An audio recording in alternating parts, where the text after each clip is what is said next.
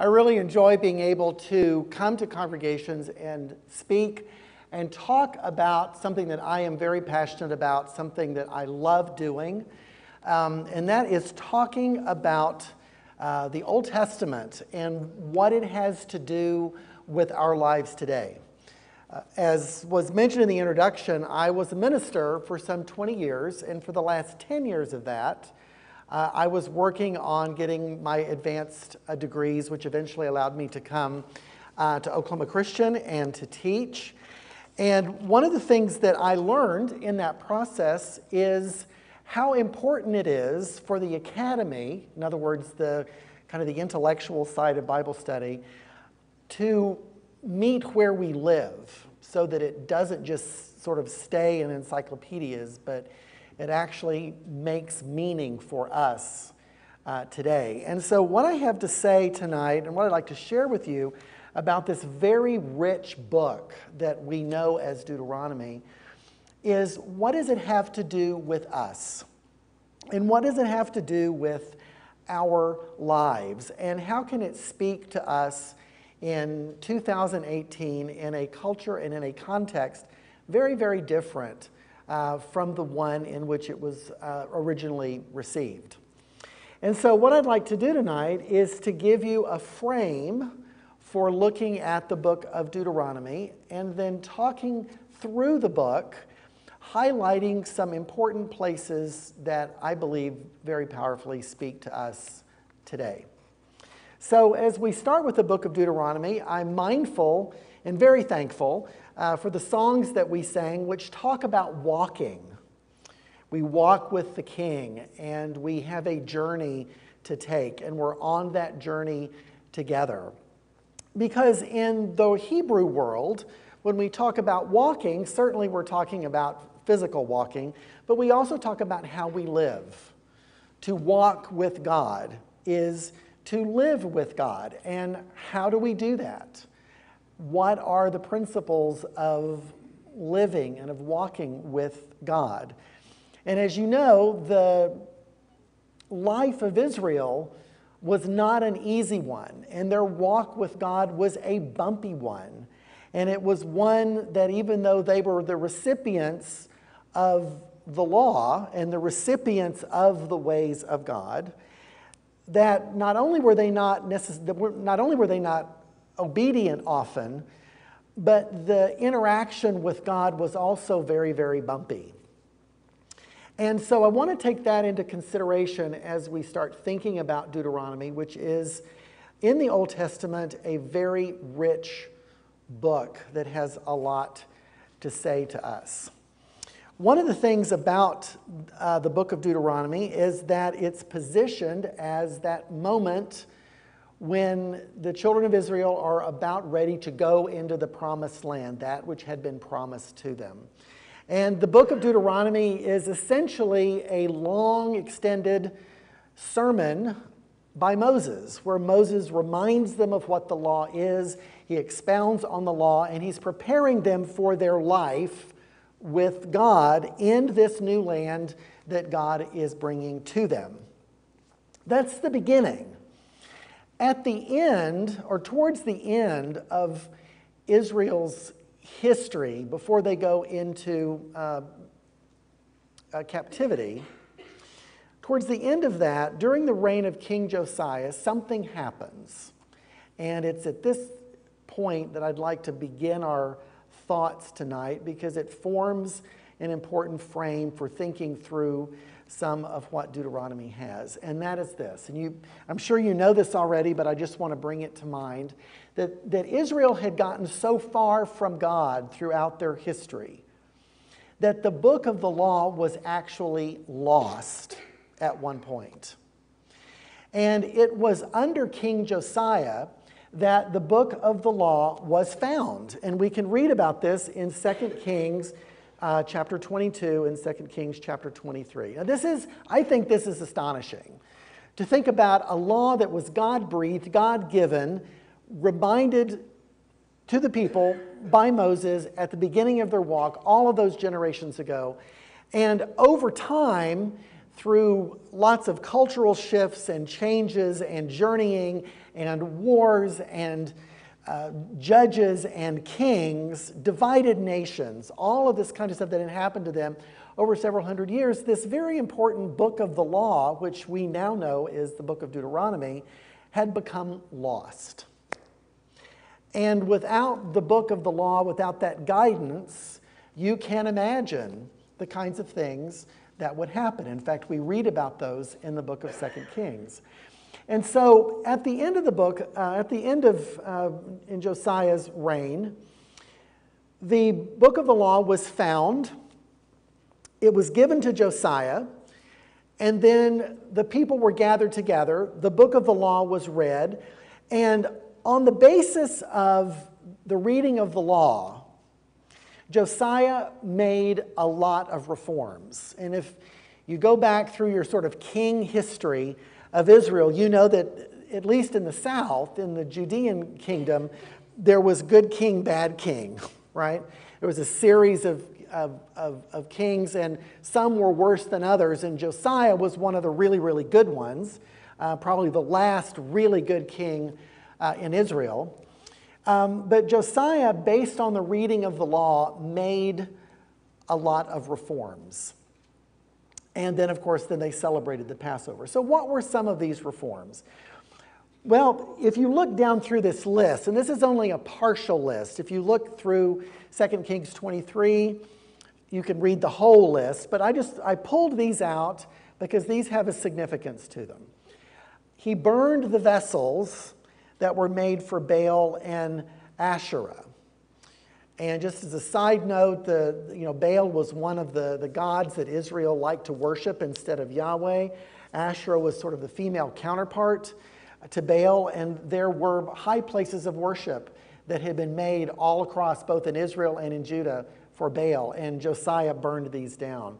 He took down the idolatrous priests who were supposed to be the ones who mediated between human beings and God, people who were entrusted with the sacrifices, had become corrupt, and he got rid of those. He broke down houses of male prostitutes, which had been a practice that had grown up around religious places. He destroyed the places of sacrifice to Molech, which is where children were offered in fire. He removed horses, and this is kind of a way of talking about a lot of military buildup that was dedicated not to Yahweh, but to the sun gods. He pulled down Jeroboam's altar at Bethel, and if you remember that, when the kingdom was divided, Jeroboam took the northern kingdom at Bethel, and he made 2 golden calves, very much like the story in Exodus, set up a rival worship site to Jerusalem in the north, and from there idolatry spread throughout all of Israel. And he removed all the remaining shrines in Samaria. So what Josiah did was an attempt to restore right worship in what was left of the Israelite kingdom. And he did so because he was moved by the reading of this law. And the thing that you'll notice in what Josiah did in response to the reading of the law was focused on getting rid of idolatry. And if we think about, could we boil down the sin of Israel, or what kept Israel from walking with God in the way God had intended? Is there one thing that would sort of encapsulate all of Israel's struggle? And the one thing that comes up in Israel's history, and it's also well articulated in the book of Deuteronomy, is the sin of idolatry. Putting something else, someone else, some other god, some other practice, some other thing instead of God at the top. Right? Instead of worshiping God, it was something else. And oftentimes this idolatry was not the exclusive worship of another deity, but it was almost as if Israel was wanting to hedge their bets. Right? It's like, well, we're going to worship Yahweh, and that's good, but just in case Yahweh doesn't come through, right? We want to have these other gods that we can go to on the side. We want to have our Baal temple. We want to have our Asherah temple. We want to go over here and be sure that we're worshiping the sun, just in case Yahweh doesn't come through. The sun might come through for us, right? So it was this collection of gods. And this is one thing that from the very beginning, God said, no, no, no, no, no, no. You can't have any other God before me. And this was Israel's problem. And it led to the downfall of both kingdoms, both the north and the south. And it was a terrible tragedy that could have been avoided. And so the thing that I want us to talk about today, because idolatry has not left us, right? We still have this issue, this temptation. And I'm going to talk about that at the end. But before we get there, I want to talk about ways in which Deuteronomy addresses this problem. And I want to do it in a positive way, because Deuteronomy has a lot of very positive things to say about how do we live with God so that we don't fall into this trap, right? It's much better, right, not to have fallen into the trap than to fall into the trap and have to dig yourself out, right? Right? So if we can keep from falling in the ditch in the first place, right, then that's a whole lot better than trying to dig ourselves out. And so what are these things that Deuteronomy teaches us? These ancient words that Moses spoke to the people, what are these words that speak to us today? Well, the first one has to do with hearing and remembering. And I'll just go down the list and we'll go back and talk about each one. The principle of Sabbath, the idea of celebration, warnings, and the last one, which is the idea that we have a choice to make. So let's start with the first one. If we look in Deuteronomy chapter 6, and I'll have this up on the screen, but if you'd like to follow along in the Bible, I have the scriptures up that you can read those as well. There is something called the Shema, which means the hearing. And it's a sort of a title that's given to this very famous passage in Deuteronomy chapter 6, verses 4 through 9. And let's read it together.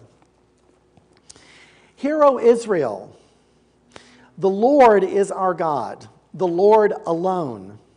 You shall love the Lord your God with all of your heart and with all of your soul, with all of your might. Keep these words that I'm commanding you today in your heart.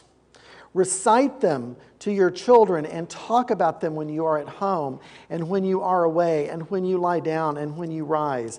Bind them as a sign on your hand. Fix them as an emblem on your forehead and write them on the doorpost of your house and on your gates. All right, this is one of the very first things that Moses, in Deuteronomy, that Moses said to the people. And this is the first real safeguard against falling into idolatry. So let's talk about these three things: your heart, your soul, and your might, and what these might mean. In the ancient world, when we talk about the heart, we're talking about the center of the will, right? Now, in our contemporary society, when we talk about the heart, a lot of times we are talking about feelings, right? The heart is associated with feelings. But in the Old Testament and in the world that Moses was speaking into, the heart had to do with the will, what we will to do, the choices that we make. And with the exception of the Psalms, and I think this is kind of interesting, and again, I'm putting the Psalms kind of in a separate category, but as you're reading through the Israelite scriptures, you don't really read that much about how people feel about things. It's really not so much about what you're feeling, it's what decisions are you making that becomes really important. And so to love God with all of your heart means you love God with your will. We choose to follow God. We choose to walk with God. We choose to put God first. We choose to put God on the throne. We choose to put God as king, right? And sometimes that may feel good, and sometimes that may not feel good at all. But it's not about how we feel about it, right? It's the choice that we make. And I think that is something that can speak into our culture and our times in a really powerful way. Because what happens when your life is governed about how you feel about things? Right? You know how this works, right? You're up one day and down the next, right? And you're on this perpetual kind of spiritual roller coaster, right? And God's presence with us is equated to whether or not we feel like God is with us, or we feel like God has abandoned us because we feel that way, right? Rather than having a decision that we've made that we're going to stick with God through thick and thin. It's a decision that we make. We love God with all of our heart, with all of our decision-making ability. The soul, the Hebrew word that's translated as soul, has to do with our being, the desiring part of our being. What do we want? And this is a timeless question about living on this earth as human beings. It's a simple question, but it's a profound one. It's a deep one. What do you want? Right? At the end of the day, what do we want? Do we want God or not? Do we desire to be close to God or not? And so when Moses is encouraging the people of Israel, love the Lord your God with all of your heart and all of your soul, he's saying, love the Lord your God with all of your will, with your decision-making ability, and love the Lord and desire to be close to God, right? Have God as your desire, right? And the last one, love God with all of your might, has to do with everything else about you, right? Kind of your excess. Right? And I think about this as, think about the times when you got really excited about something. When you were jumping up and down, where you were showing, a lot of your emotion, that which you don't normally show every single day, but it's something that is in excess, right? It could be your strength. Sometimes the translations say that. It can be your might. But the word actually has to do with everything else, right? Everything about you. And so he's saying, love the Lord your God with your decision making. Love the Lord your God with your desire, and with everything else that you love the Lord, right? That excludes nothing. There's nothing that's left out of those three. So the encouragement from the outset is make God your all, make God everything, right? And grow towards that, he's saying. Now, how do we do that? Well, he goes on to say to keep the words of God, right?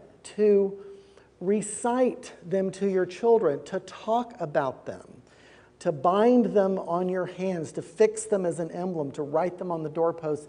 This is a very descriptive way of saying don't let God ever be far from you, right? To the extent that you're able, right? To talk about it. Talk about it with your children. Pass it on to the next generation. When you're getting up, when you're walking, when you're eating, when you're whatever it is you're doing, keep God in front of you, on your doorposts, right? Write it on your doorposts, right? It's this sort of buildup of images, which is saying have God infused in all parts of your life, right? Now, this is the initial instruction to Israel about how to stay close to God on the journey. But is this not the same thing that we need? Do we not need this now? Right, to choose to follow God, right? To desire to be with God and to talk about our relationship with God, to pass this on to our children. That following God should be something that permeates our whole being as we walk. It's why we need each other, isn't it? Right? It's why we assemble. It's why we talk with each other. It's why we have class and we come to church and we get together, right? Today, even. It's to be reminded so that we don't forget, right? Because when we don't do these things, we forget, right? and then the drift starts to happen. So the next thing is the idea of remembering, right? And remembering is a sort of the second thing that permeates Deuteronomy. The very fact that Deuteronomy exists, right? Deuteronomy is the second telling of the law, is to remind. It's to say again. Because if there's one thing that we all know, all of us know this, that is characteristic of being human, is that if we're not reminded, what happens? We forget. Right? And the older I get, the easier it is to forget, right? We just forget. It's not we don't mean to forget, but we just forget, right? And so we need to be reminded. There is if you ever have a chance to go to Jerusalem and to go to the memorial, the Holocaust memorial in Jerusalem, called Yad Vashem, or the hand of God, there is an inscription as you walk in. If you've seen the movie Schindler's List, part of it, a lot of it was, at the end, was filmed there. But there is a quotation from a rabbi that says that remembrance is the secret to redemption, and that forgetfulness is the path to exile. And this harkens back to the Deuteronomic idea that when the children of Israel forgot God, what was the result historically?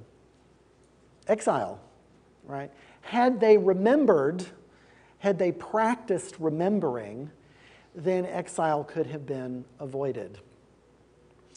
And so in the book of Deuteronomy, there is a repetition of the Ten Commandments. And at the center of the Ten Commandments is the reminder of Sabbath. And I wanted to talk just a little bit about that as we have opportunity to do tonight.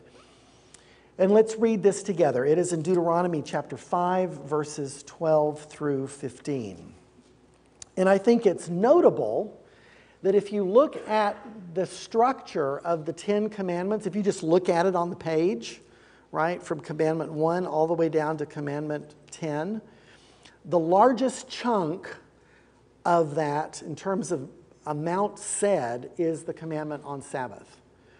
Right? It takes up more space, and there's more to say about Sabbath than there are these other commandments. And that has to do with its importance. And so what does he say? And let's just take a look at that. He says, "Observe the Sabbath day and keep it holy, as the Lord your God commanded you. 6 days you shall labor and do all of your work, but the seventh day is a Sabbath to the Lord your God. You shall not do any work, you or your son or your daughter, or your male or female slave, or your ox or your donkey, or any of your livestock, or the resident alien in your towns, so that your male and female slave may rest as well as you. Remember that you were a slave in the land of Egypt, and that the Lord your God brought you out from there with a mighty hand and an outstretched arm. Therefore the Lord your God commanded you to keep the Sabbath day." Okay? So, the Sabbath day, the Sabbath means to stop, right? So the Sabbath day is a day of stopping. And it's a day of stopping that happens after you've worked for 6 days, right? You work for 6 days, you stop. You work for another 6 days, you stop, right? So there's a rhythm to our walking with God. There is a rhythm to living with God. And the way this is laid out for Israel in the book of Deuteronomy is that every 7 days we're supposed to stop. So that Sabbath, and remembering to keep the Sabbath, functions as an interruption of the daily grind. Okay, so Sabbath is, it's a practice of interrupting this daily routine that we're in. And so, all of us know this, that what happens when we just work all the time and we never take a break?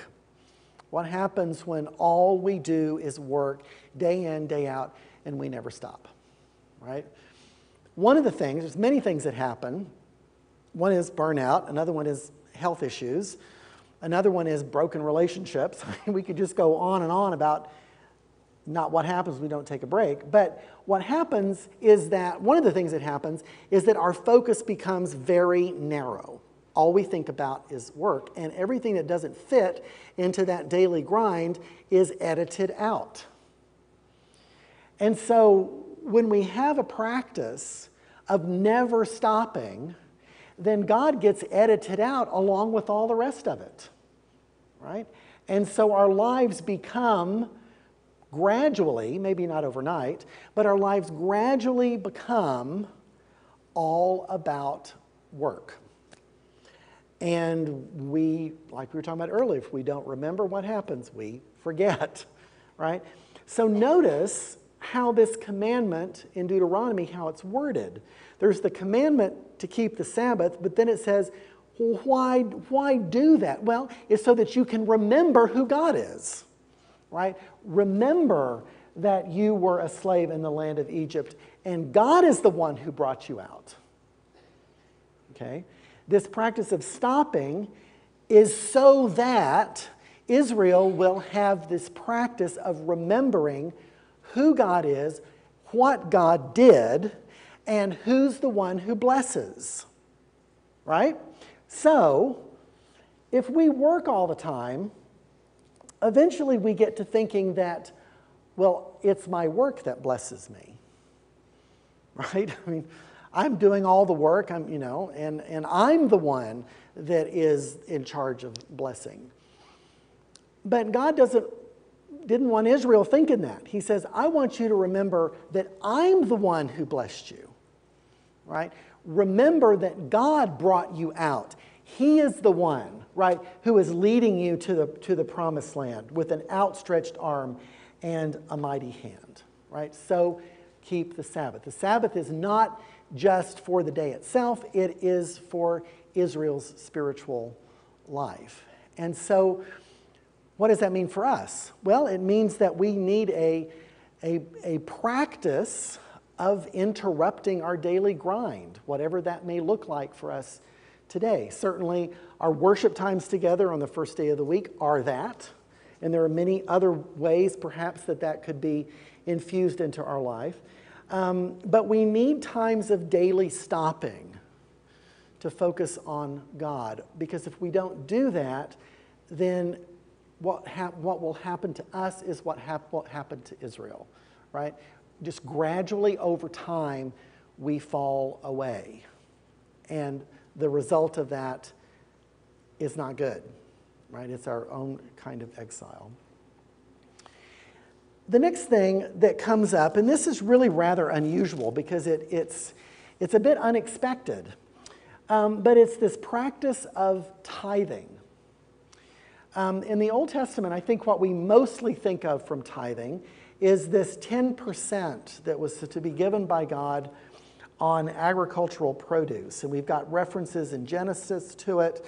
We also have laws governing the tithe in Leviticus, Numbers, and Deuteronomy. It's not necessarily something that we think a whole lot about, although we do perhaps occasionally. But Deuteronomy's treatment of the tithe is in the context of remembering who we are, remembering who God is, and remembering who the people are that God wants us to pay attention to.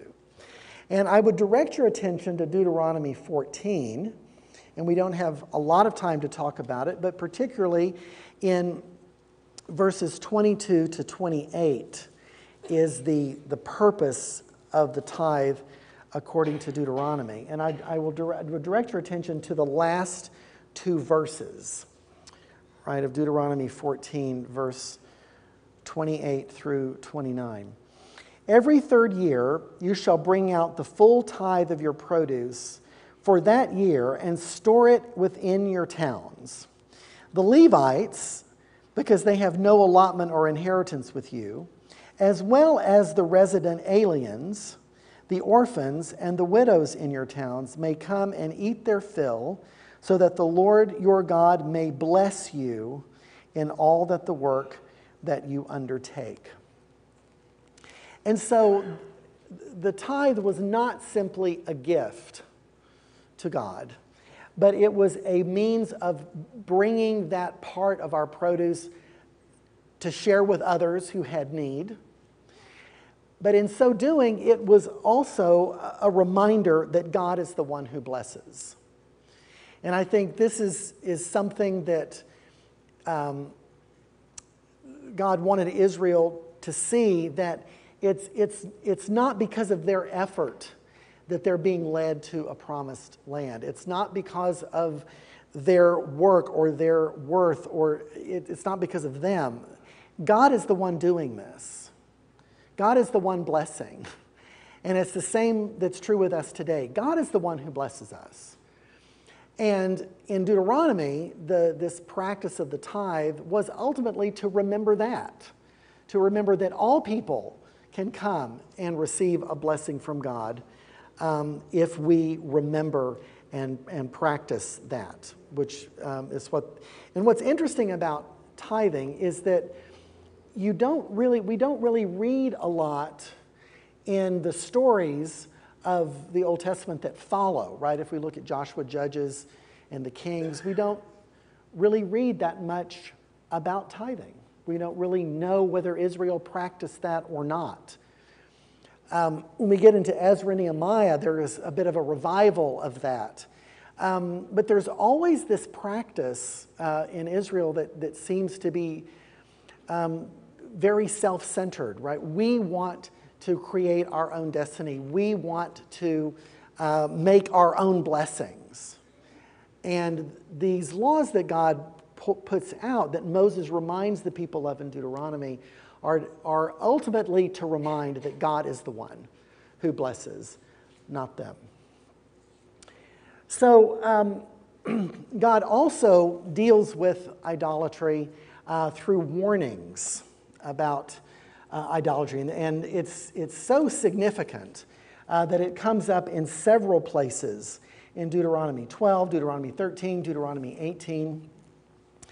And I always ask my students when we get to this section in Deuteronomy, it's like, what is so bad about witchcraft and all of these idolatrous practices that they are to avoid? What is it why does God have such a problem with this? If God is God and God alone, right? We heard that in Deuteronomy 6. Hear, O Israel, the Lord your God is God alone. Then is God threatened by us going around and toying with these other deities or these other practices? And I think one of the things that we can say about this is that it's not that idolatry threatens God, but it's when we go looking for power in other places. When we leave the one who has the ability to bless, and we decide that, you know what, I just don't think God's coming through today. So I'm going to go over here to this shrine, or I'm going to go over here to this medium, or I'm going to go over to this other spiritual entity over here, and I'm going to see what I can get from that, because I don't trust God anymore, or maybe not today. That's what's wrong with it, right? It's forsaking God, thinking that there's power somewhere else, when for Israel, what was right in front of them was the deliverance from Egypt, deliverance from slavery by the mighty hand of God. I mean, they had the proof, right? God has proved it to them. But yet they decided to trust in something else. And so these warnings that happen throughout Deuteronomy, there's a big section in Deuteronomy 28, that is a list of blessings and cursings. There are, I think, 63 verses, a big chapter in Deuteronomy 28. If you venture to guess, how many of those have to do with blessing and how many of those have to do with cursing, right? Having to do with we are blessed if we keep the law of God, but if we don't keep the law of God and we go somewhere else, then there is a price to pay for that, right? Only 14 of those 60 some odd verses have to do with blessing. The rest have to do with cursing. And that was horrifying to me when I first realized that. I thought, shouldn't that be reversed? I mean, shouldn't God be talking to us all the time about how much he's going to bless us? But the inverse is the reality of it. And I think it goes to show that we are, as human beings, we're so prone to choose the wrong thing. It's just part of being human, right? I was talking with my class, we were starting the Pentateuch today and in my class, and we were getting into those early chapters in Genesis, and we were reflecting on, you know, how long does it take humanity to go off track after we're created, right? We're created by God in Genesis 1 and 2, and by Genesis 4, humans are murdering each other. Ugh. I mean, and by Genesis 5 and 6, God's saying, you know what, I don't know, this is a good idea. And we get the flood, right, and God has to start over. I mean, we are just so prone, we are so prone as human beings to will the wrong thing. And so, hence this very direct, strong, loving but strong direction in the book of Deuteronomy, right? You have to stay on track, right? We have to put God first. And so, I know our time is almost up, but I wanted to close with Deuteronomy 30, which is towards the end of Moses' final lesson to the people of God. And I wanted to call your attention to Deuteronomy 30, verses 19 through 20, where he says, I call heaven and earth to witness against you today that I have set before you life and death, blessings and curses. Choose life so that you and your descendants may live, loving the Lord your God, obeying him and holding fast to him. For that means life to you and length of days, so that you may live in the land that the Lord swore to give to your ancestors, to Abraham, to Isaac, and to Jacob. I love this verse. I mean, I call this a refrigerator verse. I mean, you know, put it on the refrigerator, you can see it every day, right? That God sets before us two ways. God set before Israel two ways. He sets before us the same two ways, right? To follow him or not. To choose him or not, right? And we love to think, right, this is part of our humanity. We love to think that there's like a third way, right? We can kind of love God and kind of not, right? We sort of want to carve our own path. But Moses leaves the children of Israel with a very clear picture, right? Here today I set before you life and death, adversity and prosperity, right? Choose life, choose God, choose blessing. Because when we make that choice, right, it goes back to the hero Israel, love the Lord your God with all your heart, with all your decision-making ability. When we choose God, that means life to us. And isn't that what we want, right? Isn't what we really want is to live in the days that God has given us, to live them to the fullest measure. Isn't that what we want? It is, right? And so the path seems clear. It's not simple, but it's clear, right? Choose God. Don't choose something else, right? These other paths don't work.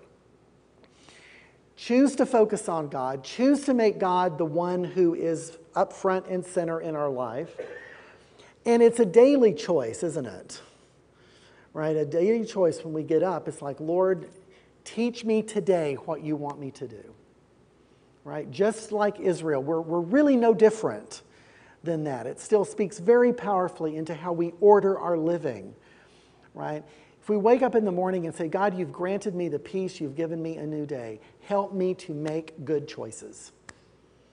Help me to choose you. Show me what that looks like. Teach me what it looks like. Show me where the wrong path is I may be tempted to take. But I want with my whole heart to follow you, so help me do that. And God is faithful, yes? God is faithful, right? God was faithful to Israel even though they got off track. He is faithful to us in the sending of his Son, Jesus Christ, who is, God is the same yesterday, today, and forever, right? We can trust him. So, second bell, but I would like to pray with us, and then we'll be finished. So would you pray with me, please? Lord, thank you for your word. Thank you for the scriptures. Thank you for preserving this ancient text that is so timeless and speaks to us so powerfully in 2018. Thank you for the way that you are with us and that you guide us. Thank you for the choice that you give us. And Lord, as we go from this place, help us to make the right choices. Help us to choose you and to choose life. And in Jesus' name, amen.